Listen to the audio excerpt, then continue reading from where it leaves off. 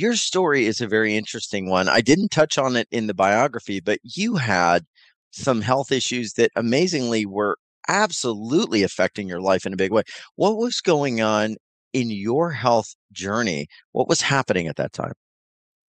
Well, I wasn't always an intuitive and using my healing gifts as I am now. In fact, I was in corporate, mainstream business management, financial management, and learned a lot in that, and certainly got to observe the energies that are dissolving now on the planet, the patriarchal, large corporation energies. Despite all the amazing men I worked with and women, but mainly men. So, what happened in my case was when I was about 52, my hips started falling apart.